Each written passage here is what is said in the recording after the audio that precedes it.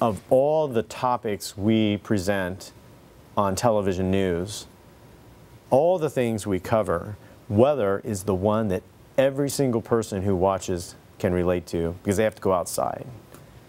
A Doppler 10 weather alert, a flash flood warning when another round of strong storms with high winds arrive.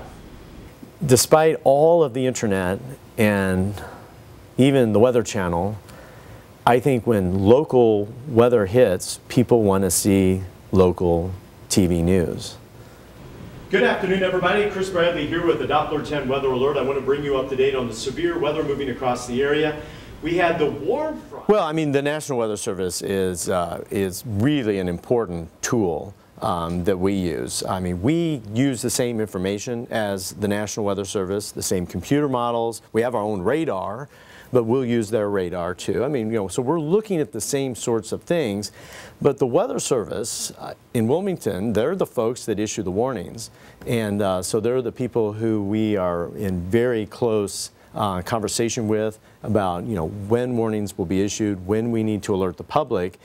We're using them for information, but they are relying on us to get the information out. A disturbance moving across the Ohio Valley will produce light snow tonight. Weak high pressure will build in from the west on Wednesday. The one thing about weather data is a lot of people are interested in it, and there's a huge spectrum of use of it and a huge spectrum of knowledge and interpretation, whether it's the Weather Channel or your local television meteorologist. And that's a relationship that we have to take seriously, because without their voice, a lot of what we do doesn't get broadcast. And this, you know, we need them to take our products and put a life to them and put a message to them about what the threats are going to be for their viewers in their area.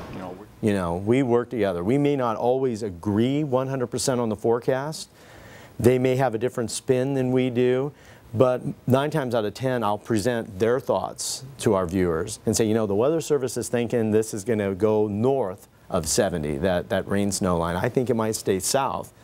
And we'll see who's right, but at least we get that information out. And I think they do a tremendous job.